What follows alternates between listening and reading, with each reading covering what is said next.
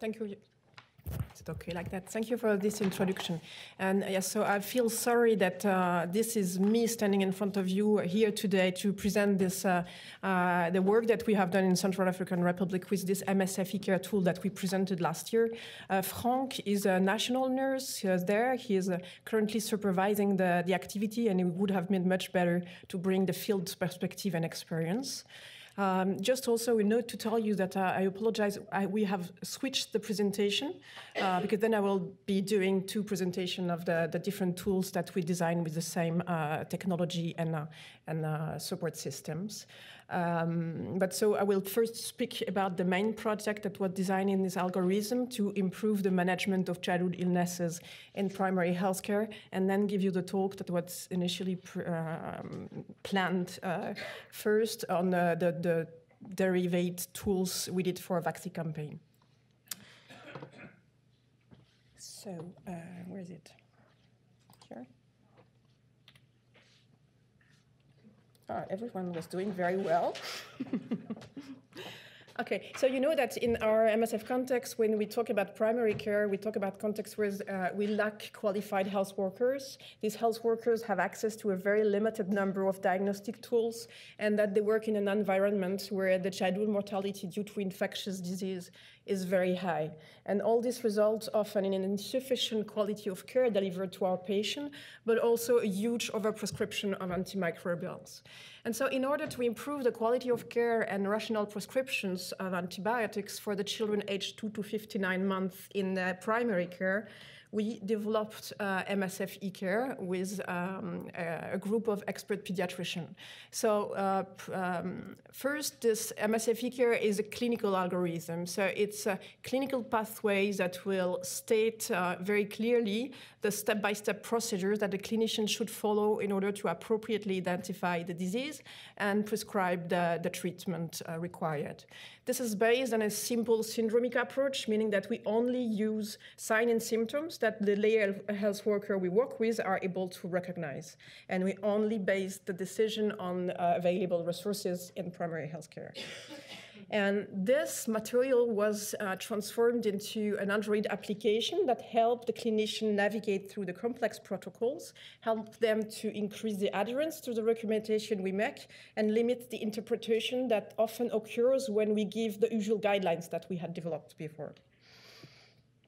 So last year, we presented the result of a feasibility study that was done just for a few days in Congo. But what we are happy to share with you is that thanks to Frank's work, we have implemented it now in 3 peripheral health centers in Central African Republic, and that the 24 health workers that we are conducting consultation for under 5 are now using it. So this staff were nurses and community health workers that were appointed by the MOH or the Comité de Gestion to handle this consultation. And to implement the tool, we have sent pediatricians for 4 months to prepare the deployment and help in the training and implementation. But we also used the actual supervision team that was already there, and which was mainly one expatriate midwife that is supervising all the activities in this peripheral health center supported by MSF, and Frank, so the national nurse, more in charge of the supervision of the pediatric consultations. The training happened in 4 days in each of the health center, 1 day of actual training, and then followed by 3 days of face-to-face supervision, where the supervisor helped the clinician in the first days of use during the consultations. At the end of the training, 2 tablets were left by a health center to be used, and 1 solar panel had been installed so that they have power access. The 3 health centers have no internet access, so we have developed an offline peer-to-peer data transfer system so that at each supervision visit, the supervisor can get the data from the tablet and bring them back to Beberati, where they are synchronized with our central server. Throughout this intervention, we tried to assess whether the tool we had developed was appropriate with regard to the clinical situation that the clinician encounters, and whether the clinician were ready to follow the recommendation given by the tablet in terms of diagnostic and treatment. We also monitor the level of use, looking at the number of consultations, weekly, monthly, and also referring it to the routine health information system, looking at what proportion of the total consultation consultation are done actually with the tool. Then one of our main objectives was to improve the rational prescription of antibiotics. And to look at that, we have done some consultation observation before the introduction of the tool. Now we can also look at what data are automatically collected in the system, because the clinician tells us what he finally prescribed at the end of the consultation. And because we knew that this was not collected the same way, we also tried to collect data from the routine consultation register, where the clinician report their prescription, and we compare a sample of 200 consultations before in January 2016 to 200 in January 2017. And so here, since the end of November, we have registered in the system 5,300 consultations. And if we look at the consultation that were done at that time, we saw that if the uptake was different from one health facility to the other, from February on, we have more than 80% of the consultation done with the tool. The median consultation duration that is recorded within the application was 6 minutes in this consultation, with an interquartile range of 4 to 10 minutes. So when we look at whether our tool was appropriate to cover the clinical situation encountered, we saw that almost all reported symptoms in the system were addressed by MSFeCARE. And in more than 98% of the consultation, a diagnosis and treatment was proposed by MSFeCARE. So it was offering a solution, or it was covering the situations. Now, when we look at the reported adherence, in 96% of the consultation, clinicians say that they would follow the recommendation of the tablet, and this was even higher with regard to antibiotic prescription decision. We have just sent now an anthropologist to assess more in depth what is the perception of the tool, not only from the user side, but also from the community and the caretakers.